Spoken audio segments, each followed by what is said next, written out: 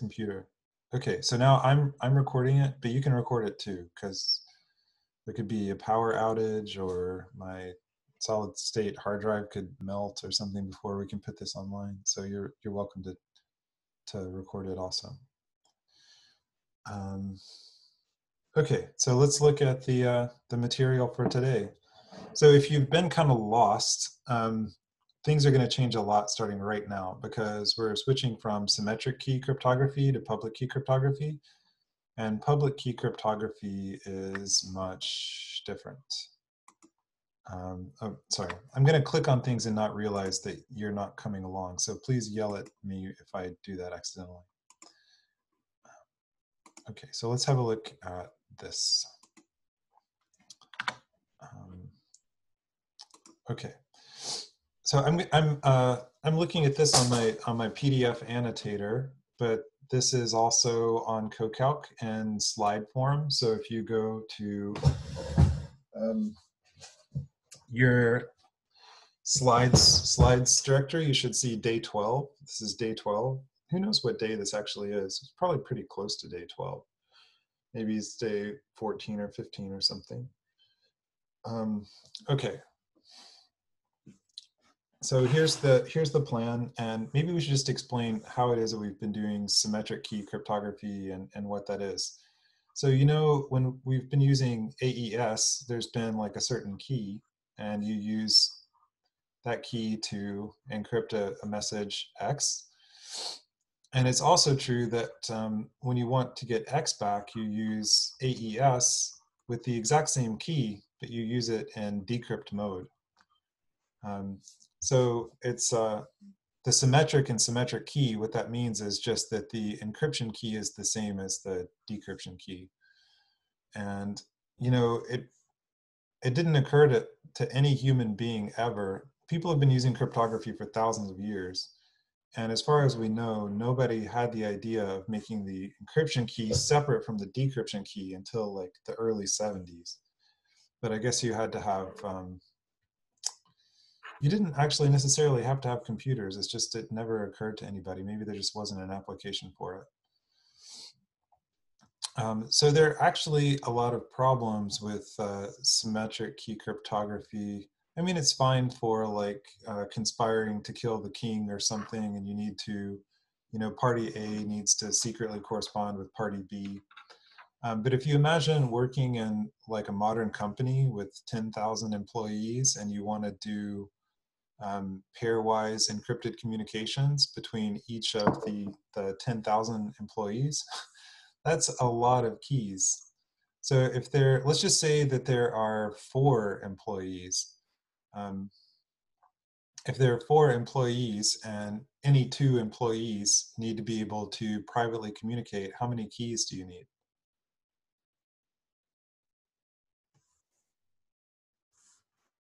Let's count them. 1, 2, can you guys see this? 3, 4, 5, 6. Okay. So with 4 people, you need 6 keys. I use this diagram as an intuitive proof that polyamory is not a good idea. If you have like, this is couple 1 and this is couple 2, you have 4 people, there's 6 relationships that all have to be good. I think it's a bad idea. Don't want to offend any polyamorous people in the class. But that goes up quadratically with the number of participants. And you probably know that the formula is n times n minus 1 over 2. So this is the same thing as n choose 2. So if you have n participants in your company and you need a unique key for each pair, you need that many keys, which is n squared. So if you have 10,000 employees, then that's 10 to the 4th. So you need 10 to the 8th keys, which is 100 million keys to keep track of and also distribute and also refresh periodically, which is a nightmare. So Well, we're not going to say exactly how public key solves that problem right now, but we will in a second. There's also the problem of key distribution. So let's say that me and Fernando want to have encrypted communications with each other. We need to exchange a key so that we can use AES, but we don't have an encrypted channel over which to communicate to exchange a key. So how do we share the private key in the first place? It has to go by like trusted courier or something like that, or we just have to risk it on the first try or something. So how does that happen?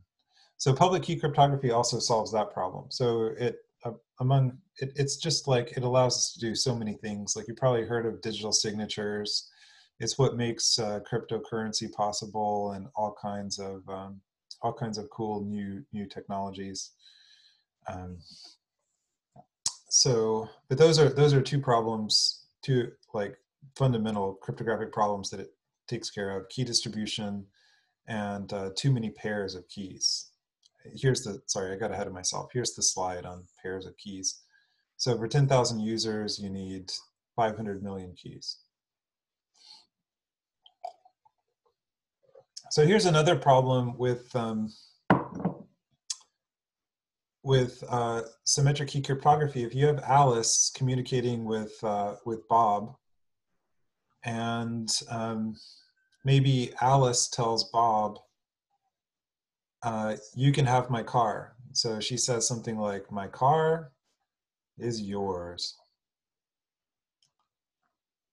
And Bob takes this seriously, and he goes out and he drives the car and he crashes it or something. And then Alice says, why did you crash my car, Bob? And Bob says, because you gave your car to me, Alice. And Alice says, no, I didn't. And then Bob goes to a judge and he says, look at this. I have an encrypted communication from Alice, and it says, my car is yours. And it's encrypted using the secret key that only Alice and I know. So what is Alice's lawyer going to say then?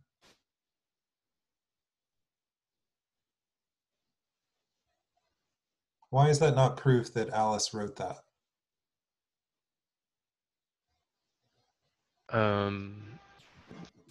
Get the key somehow?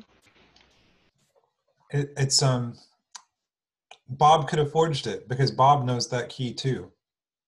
So both Alice and Bob know the secret key that they use to communicate.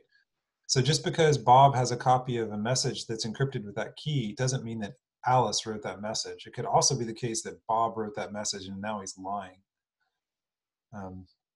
But in public key encryption, that's not possible. And you can actually use digital signature is just a document that's encrypted with somebody's so-called private key, and that is admissible in court because when you have an encryption key, which is the private key, and then a decryption key, which is the public key, and they're separate, there's only one person in the entire world that knows the private key, and that's the user, him or herself.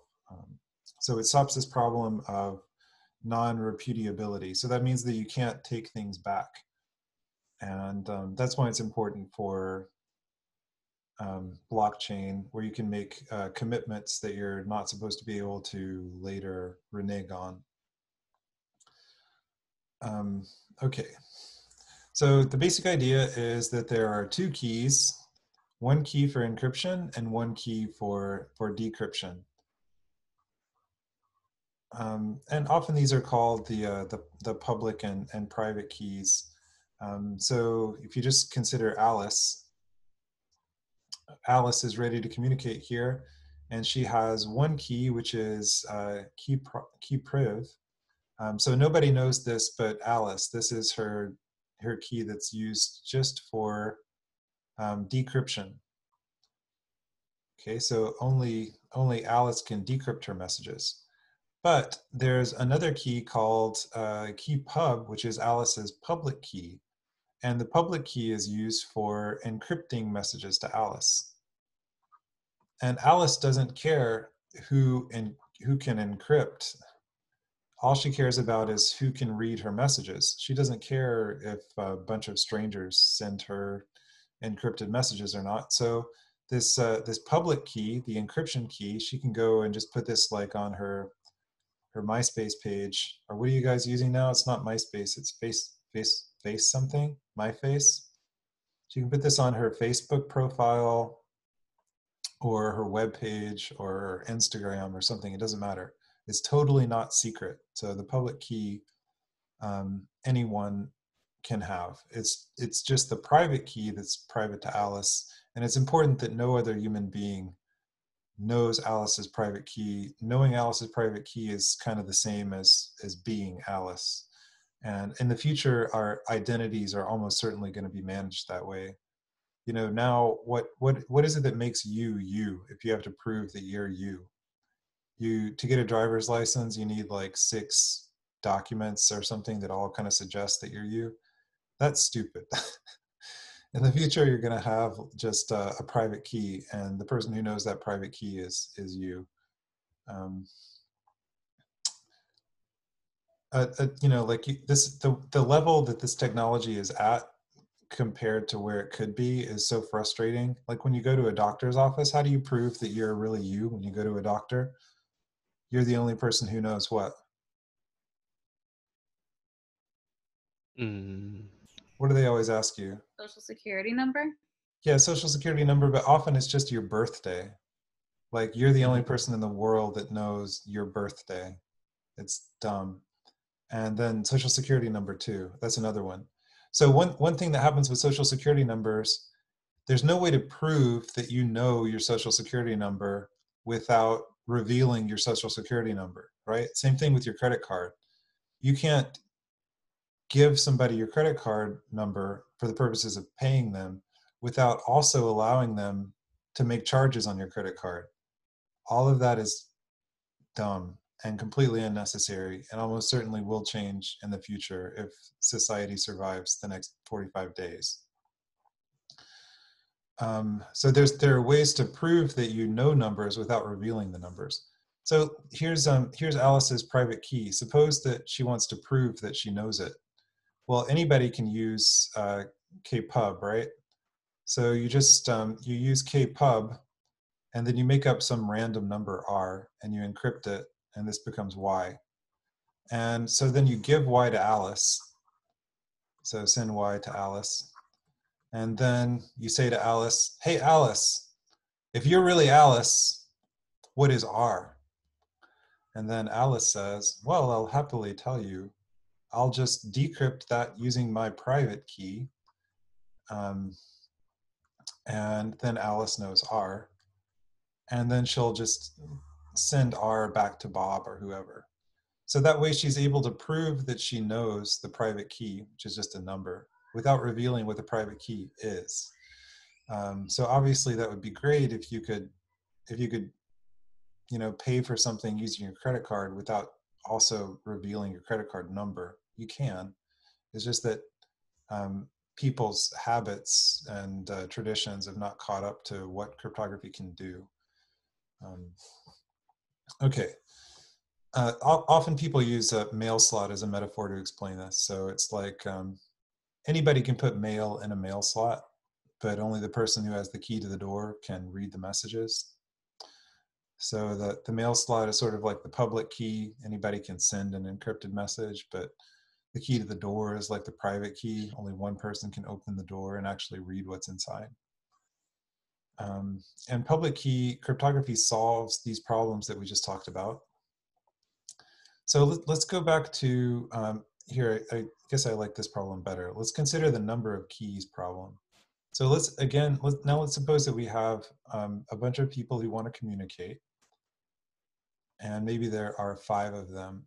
So if we're using public key cryptography, how many, and any 2 people can communicate privately, then how many keys do we need?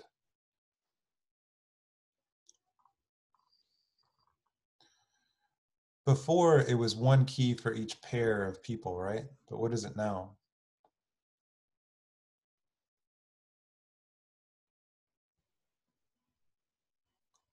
Now it's 2 keys per person, because each person has a public key, which you use to send them messages, and they have a private key, which they use to read their messages.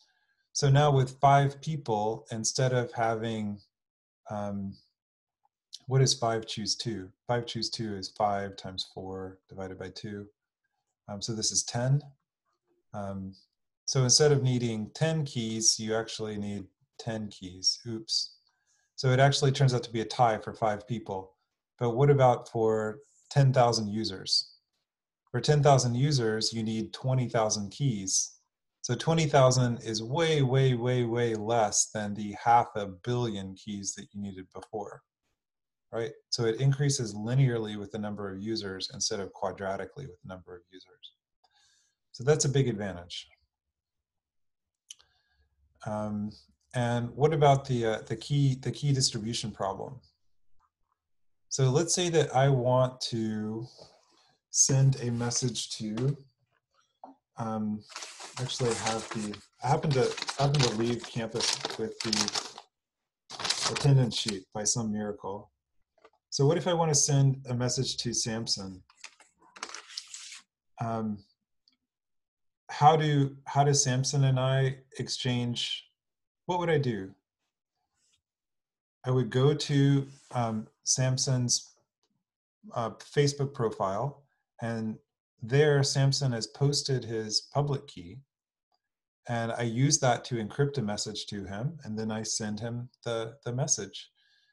And then he uses his private key to decrypt it, and then he goes to my Facebook profile and he downloads my public key, and then he uses that to encrypt his response, and then he sends it to me, and I use my private key to read that message, and we've communicated, and we so there was no issue of some kind of secret courier that carried a key, you know, handcuffed to his wrist or something like that, because we only needed the public key, which anybody can download from the Facebook website. So it's a beautifully elegant solution to the whole problem.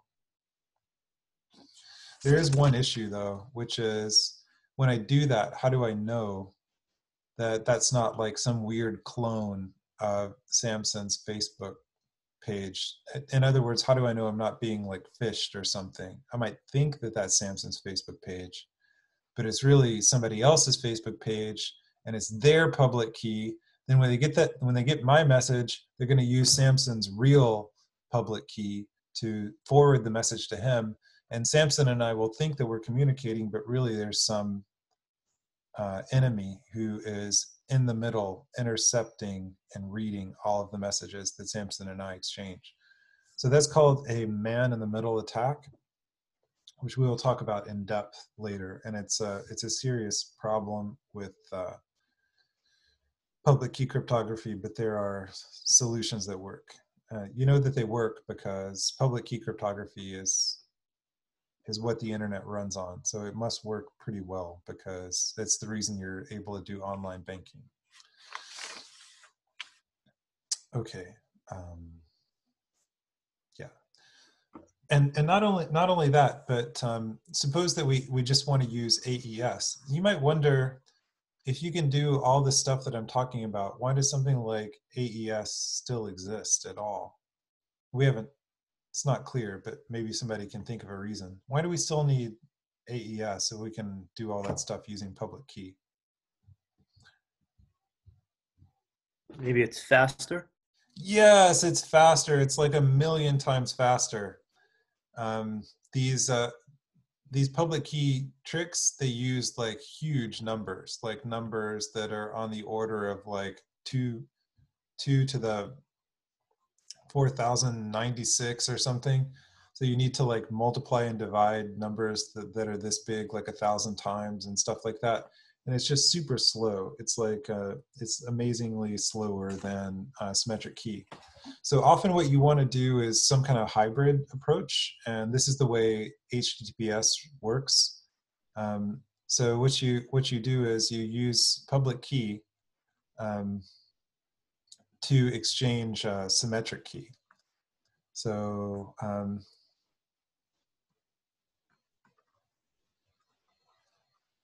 So in that example that I was talking about, where I was communicating with Samson, instead of sending him a message, what I would actually do is I would randomly create, using a true random number generator, I would create an AES key for the two of us, so 128-bit AES key or whatever.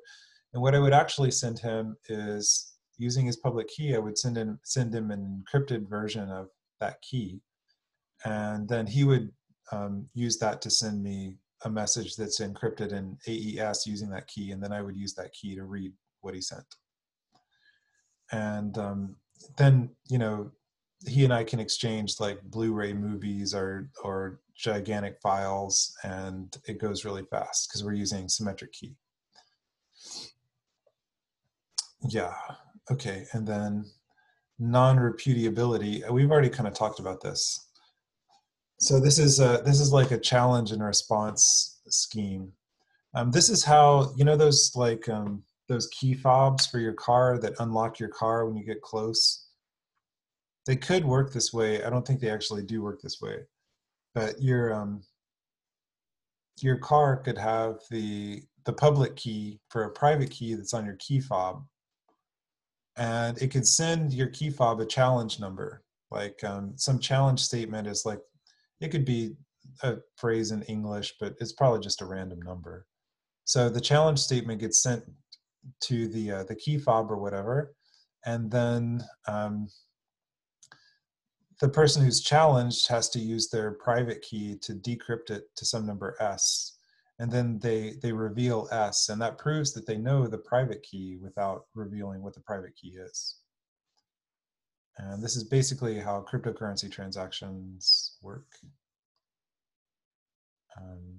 The history of public key cryptography is interesting. So there are, you know, several people that can claim to having invented it. One person is Ralph Merkle. You should follow these links. Merkle is also just like a very smart, very interesting person. And whenever I see Ralph Merkle in like a podcast or something, I always download it because he always has an interesting point of view. I'd love to hear what he thinks about coronavirus and everything that's happening right now. But when he was an undergraduate at Berkeley, he had the idea of public key cryptography, and he handed it in, or I think he gave it to his professor as a project proposal. And his professor said, you know, Ralph, revealing the key in cryptography is not such a great idea, you know, F. And and then he wrote it up and submitted it to a journal. It was rejected from the journal, and he actually got rejected from 2 journals. So that's kind of interesting. I mean, he wasn't probably explaining things very well because he was just like a 20-year-old kid, and it was his first paper, and it probably didn't sound smart the way he was doing it and stuff. But also, he had no reputation. But eventually, people figured it out. There are these 2 guys, Diffie and Hellman. So they're very famous, and they will be famous for all time because they invented something called Diffie-Hellman key exchange, which was really the first useful public key algorithm. And we're going to talk about that in detail, you know, over the coming days and stuff. The idea that Ralph Merkle had,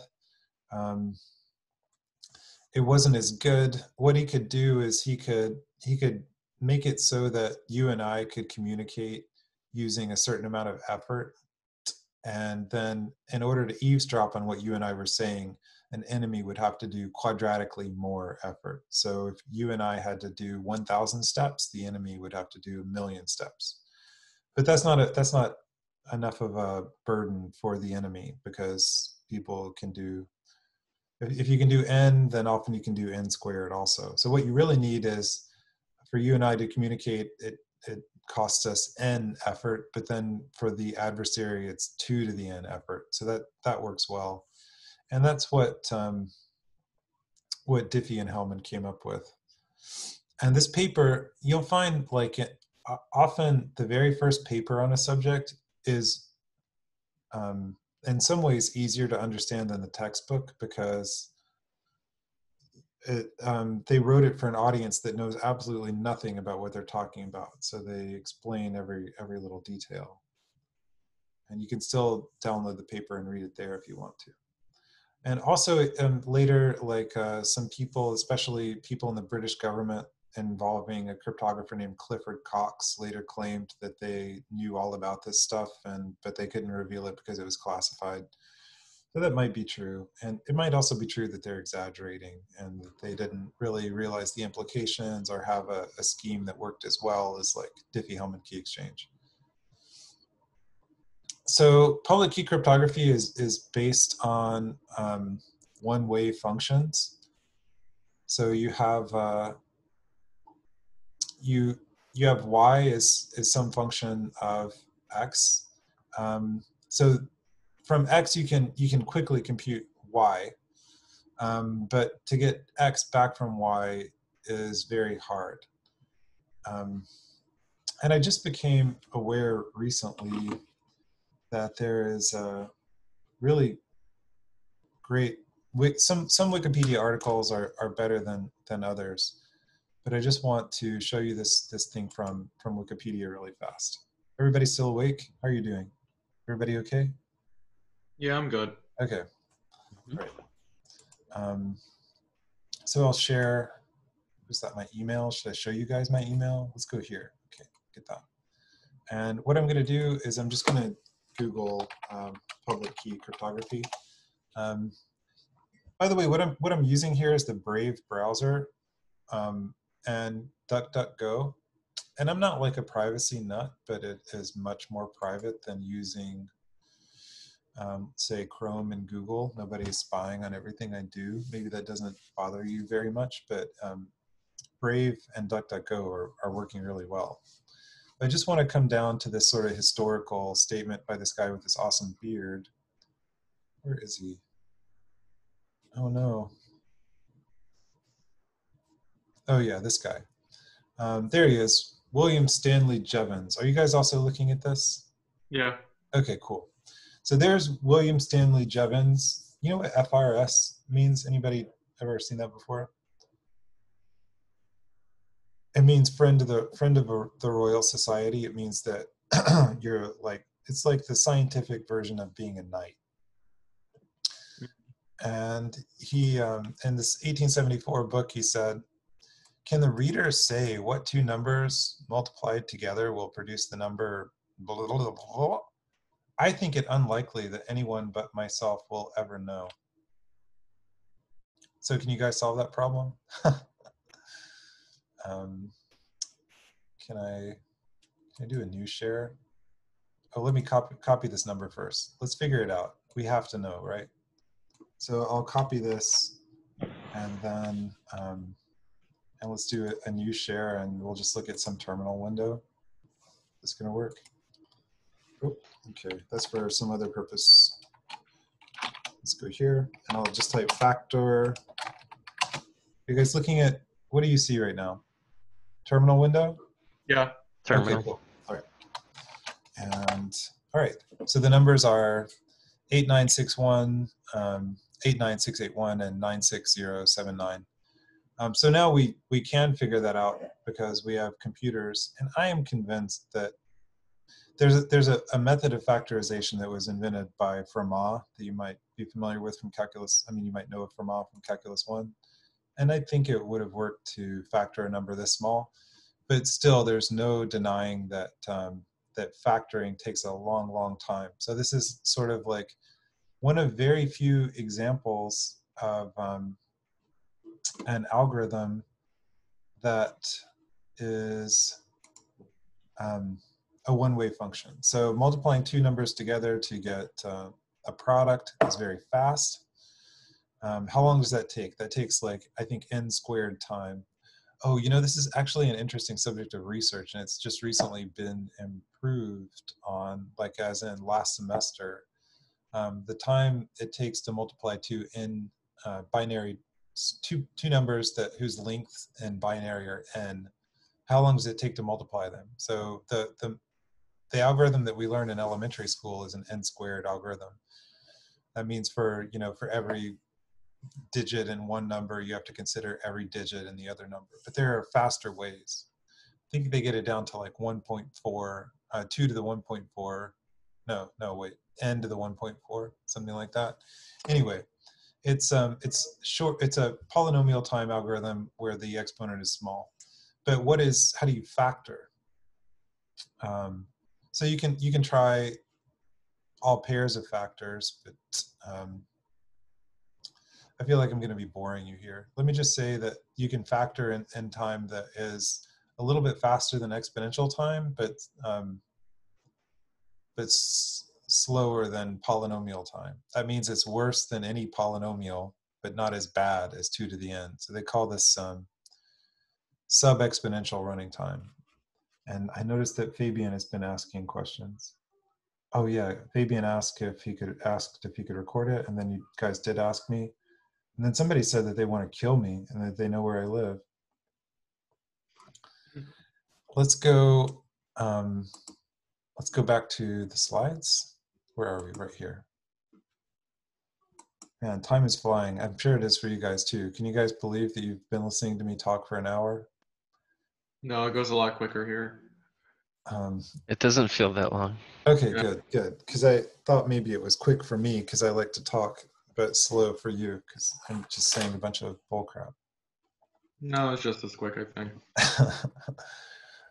So often the existence of these things depend on this famous conjecture, P versus NP. Have you ever heard of that before? This is maybe, I think so. this is one of the most famous problems in mathematics right now. The most famous problem is probably the Riemann hypothesis, which was the problem that John Nash was trying to solve in A Beautiful Mind, which still nobody has solved, but this one is just as famous. And if you can solve it, they'll give you $1 million, but it's also like the hardest way in the world to make $1 million. And what it basically says is that some things are hard to do. You know, like, have you guys ever studied the traveling salesman problem? You know what that is? Well, that sounds familiar. It's like, if you have some cities, and then each city is connected to Like every. Hamilton pots or Euler pots or something like that? Yeah, exactly. So these red dots are supposed to be cities, and then I'm trying to draw all the connections possible between all the cities, but I might be missing some. And each one of these connections has a certain distance. You know, like maybe this one is 50 miles and this one is 100 miles. And the question is, how do you visit every city in the shortest amount of time? The shortest trip. And it turns out that nobody knows of a way to do it that is significantly faster than just considering all possibilities. And in fact, it's NP complete. So what NP complete means is there are a whole bunch of problems that are known to be in this problem class called NP. And if you can figure out a way to do this quickly, then you can also do any one of those other problems quickly. And it basically, if it's true that P is actually equal to NP, it basically means a lot of things that seem to take exponential time can actually be solved quickly in polynomial time. So it's almost certainly true that P is not equal to NP, but we don't really know. And it comes up here because this statement here is computationally hard. So for something to be computationally hard, you know, computationally hard things sort of have to exist, and that's what P not equals NP says. So here are some examples. One of them is just factoring. So given two large primes, how long does it take to multiply them? Not much time. How long does it take to factor n back into P and Q? It takes a long time. But this is one interesting thing with quantum computing.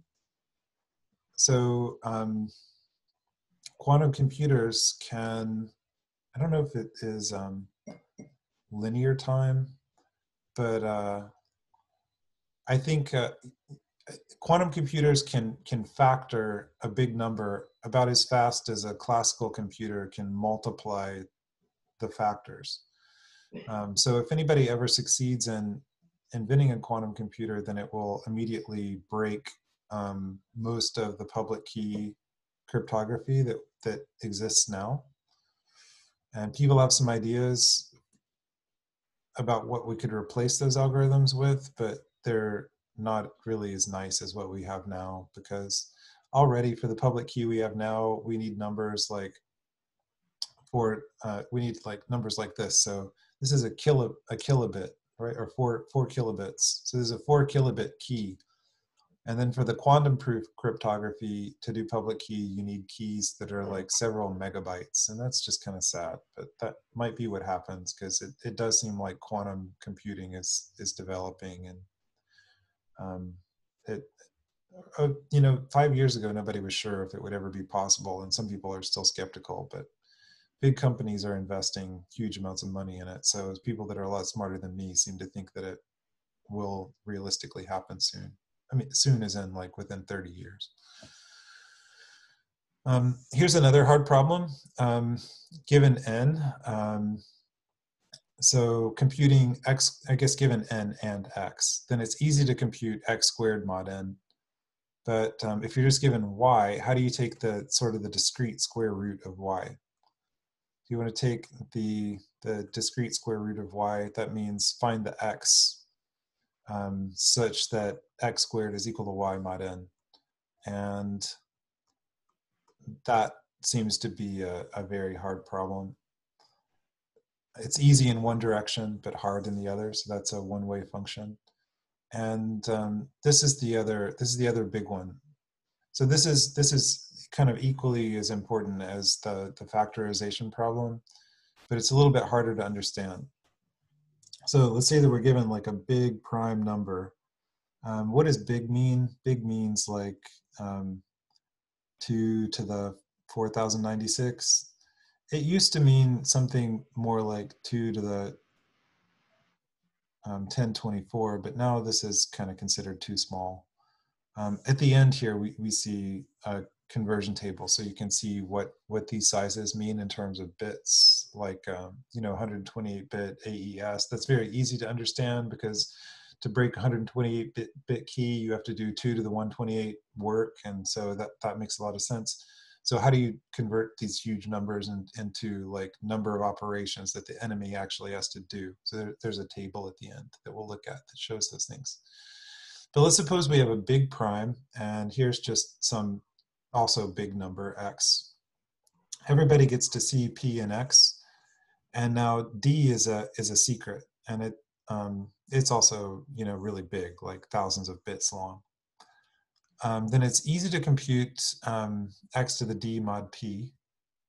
It's actually not obvious that that is easy, but there are special algorithms for modular exponentiation that go quickly. And the problem is, if I just tell you x to the d mod p, you tell me what d, and I also tell you x, then you have to tell me d. And nobody knows of a fast way to figure that out. The reason it's called discrete log is because that would kind of, what we really want to do is sort of compute log base d of x to the d, except not in the real numbers, but in you know, mod p, which is a lot different. So nobody knows of a fast way to implement this function mod p.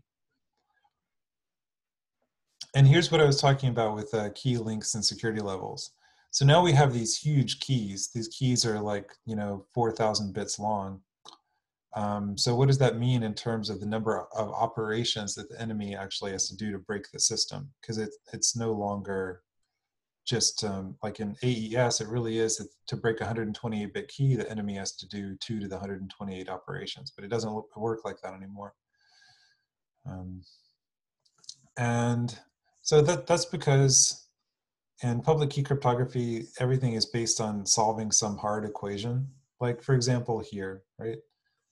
So here's the hard equation you have to solve. D equals discrete log of x to the d. So how long does it take to do that? It might be that there's some fast algorithm for doing it. Nobody really knows, but it's not as simple as just like the same. It's not the same as just checking every possible d. So checking every possible d would be like this, but there are faster ways to solve that equation than just trying every possible d. So here's the conversion table. So if you have with RSA, this is like public key cryptography that's based on factorization. And if you are working with keys that are 1024 bits, then that's like 80 bits of security. 3000 bits is like 128. So 128 is I mean, 80 is good, yeah. What I was going to say is Grover's algorithm will cut 128 in half down to 64, but Grover's algorithm is a quantum algorithm, and if you have a quantum computer, then like no version of RSA is safe anyway. So if you want to get a 192, this is like this. And how is it these things are increasing? I think it's increasing as the I used to know. Is it like, I think it's x to the 1/3 power. So the third root or something. So I think this number 80 is kind of like the third root of 1024, and 128 is like the third root of this, and 192 is like the third root of that. So these, there are other ciphers that are based on the discrete logarithm problem, and they have exactly the same. There's some weird relationship between integer factorization and discrete log. So if you can solve either of those problems, then you can break the other. So if you can factor integers, then you can quickly do discrete log. And if you can do discrete log quickly, then you can quickly factor integers. So there's a connection between them. Elliptic curves is not really, this is a little bit misleading. And elliptic curves is kind of a complicated topic. It's a really beautiful topic, but we don't talk about it in this class. But it's still the discrete logarithm problem. It's just not the when we talked about the discrete logarithm problem, it was mod p. So this is in a group, and the group that it happens in is just the integers mod p. So this is the group. You guys know what a group is. But there are other groups, and there are groups called elliptic curve groups. And we'll see later that the discrete logarithm problem actually makes sense, not just in this context, but in any group. So when they talk about elliptic curves here, what they're talking about is it's still the discrete logarithm problem. It's just not in the group Z mod P. It's in an elliptic curve group. And these are cool because the key sizes are much smaller. So you get sort of public key magic, but you still get symmetric key lengths. On the downside, some very paranoid cryptographers don't like elliptic curves because everybody is encouraged to use these standard curves, and the curves were picked by the NSA. So a lot of people think that the standardized curves that NIST told everybody to use because the NSA told NIST to use those curves are curves that were carefully constructed by the NSA to allow them to break the elliptic curve encryption, which very well might be true. Okay, and then there's the statement on quantum computing, which it just says what I said earlier. But now it's more authoritative because we're actually quoting the NSA.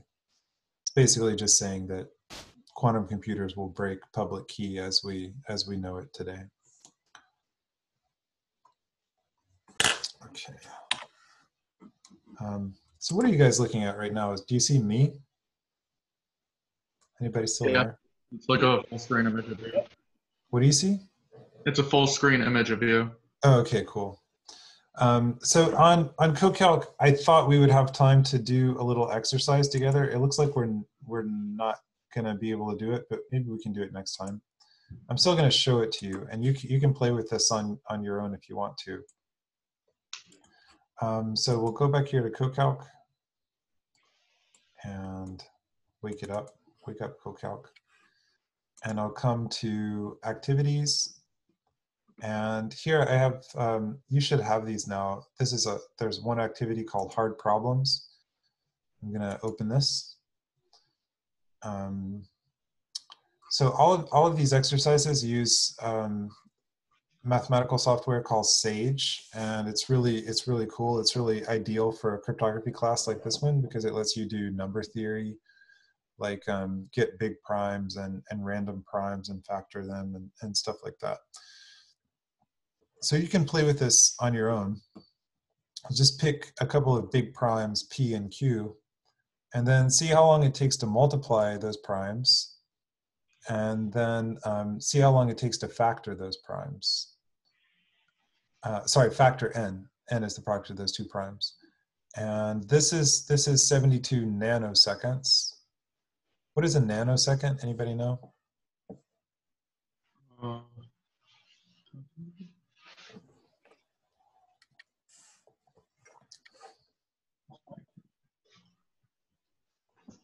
It's a billionth of a second. It's like 10 to the 9th seconds. Okay, that's more than I was expecting. But here's a microsecond. What is a microsecond?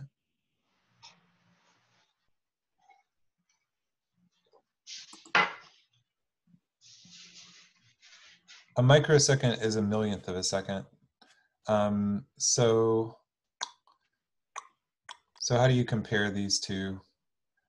So this one is like 960 million. Oh, I forget. Anyway, it's like thousands. God, am I really too stupid to do this? So how many, let's just work in microseconds. So this first number, 72, what is that? That's 0.072 microseconds. And then we'll divide that by 960. And what is that? So this is the percent of time that it takes to do the multiplication compared to the time that it takes to do the factoring. I think actually the other way is more interesting. So this will be 0.072. So okay, so the factoring is 13,000 times slower. That doesn't mean that it's 13,000 times slower, period. Both of these numbers change as the size of the primes increase. As the size of the primes increase, this number, the time that it takes to do the multiplication, will increase as a square of the number of bits in the primes. But this number, the time it takes to factor, will increase. I'm going to lie a little bit just because it's almost as good as the truth and much simpler. This number will increase exponentially in the number of bits in the primes. So you have the time to factor is increasing exponentially. The time to multiply is increasing as a square. So exponential growth is much, much, much slower than quadratic growth. Okay. Oh, and here, there's another example here. There's the ratio of the running times, blah, blah, blah. Okay, so, and here's an exercise that you can do. And I was gonna actually ask everybody to do that, and then we were gonna do peer grading, but I don't think there's time. But maybe we should just stop there. You guys wanna spend like 1 minute doing that? You just take this number and copy it.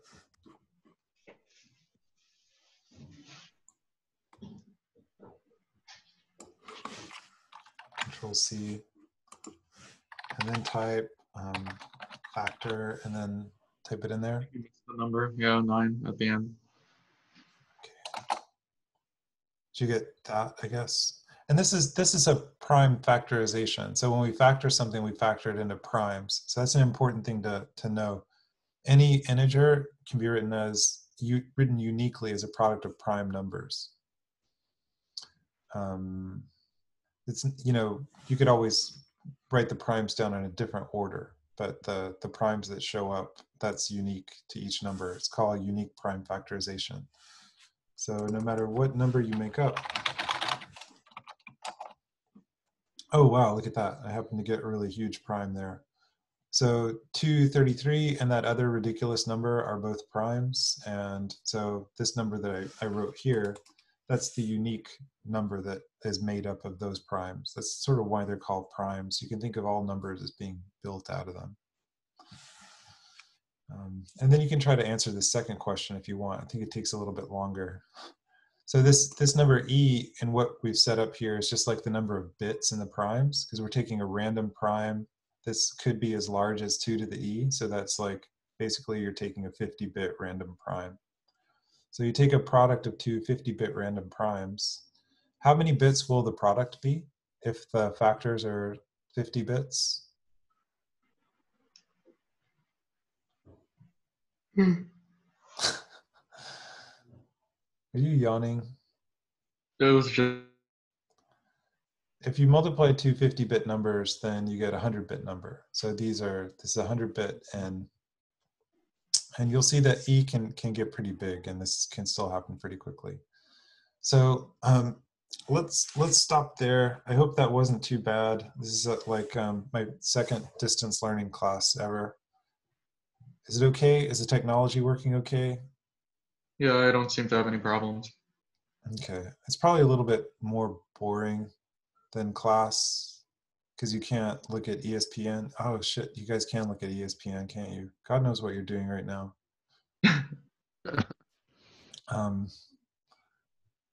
So anyway, I wish that I could see everybody.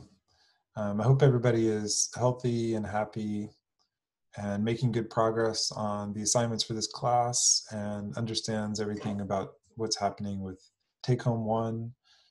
Homework 3 is due on Tuesday, and I'm here on CoCalc, ready to help anybody that has any problems. Everybody okay? Raymond might be especially tired because he's had to sit through 2 of these. My back hurts. Does your back hurt, Raymond? I mean, I've been moving around as much as I can, Oh, so okay. not too bad. But when I sit in the same spot, it gets kind of bad. Mm-hmm. Yeah, and also you're not 42. But anyway, so it worked pretty well. I'm pretty impressed with how Zoom is working and like the screen sharing. So I think like technically everything's going okay. If you guys are worried about anything and you just want to talk about it privately, then we can set up one of these to do for a private talk. You could email me or talk to me on CoCalc or whatever. So let's do attendance, because I happen to have the attendance sheet, and it is the 19th. So if you're not able to talk, then just type it in the group chat and I'll get you there, okay? Let me give everybody a second to get their microphones turned on. You can turn on your microphone. Everybody turn on your microphone. Let's see what we hear. It could be interesting.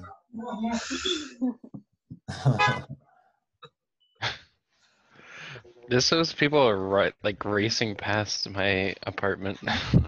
Like, it sounds like I'm at like a racetrack.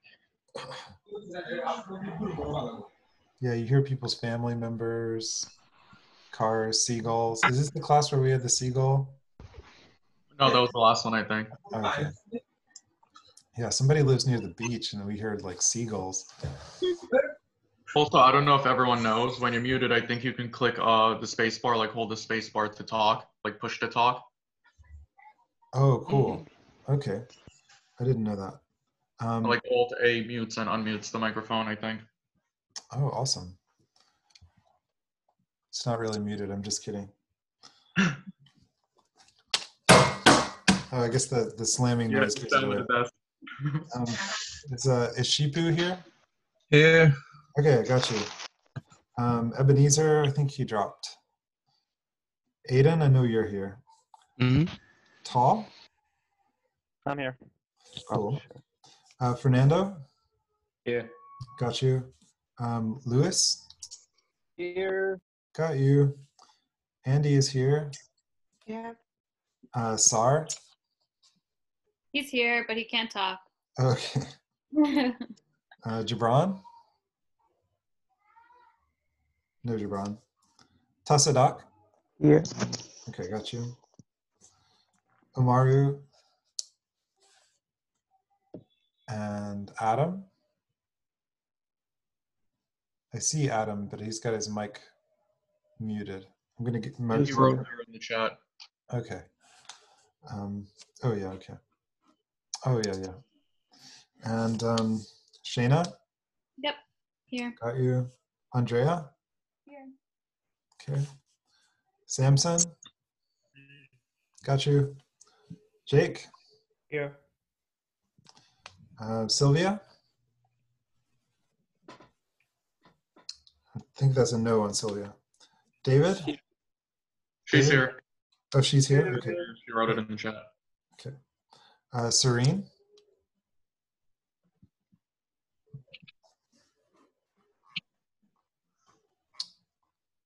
Okay, so I'm gonna say no on Serene. Raul? No Raul. Nikita? Nikita is here at least once. Okay. Aaron? Here. Got you. Fabian? Here. Okay. Raymond is here. Matthew? No Matthew. Catherine? No Catherine. And Elalawi. So if you guys happen, I'm going to say no on Elalawi. If you guys happen to personally know any of the people who are not here, it might mean that they're not getting emails. And if you have a way to get in touch with them, I would really appreciate it if you would make sure that they are getting the Piazza messages and stuff like that. Professor, did you call David? Yeah. Are you David? Yeah, you're David. I've got you. I got you. Okay, so that's it. And I hope your online classes go well and the transition makes your life easier instead of harder and the classes are still good and stuff like that. And I'll see everybody on Tuesday. Okay, see you. Have a nice day. Bye, Professor. Bye-bye. Bye.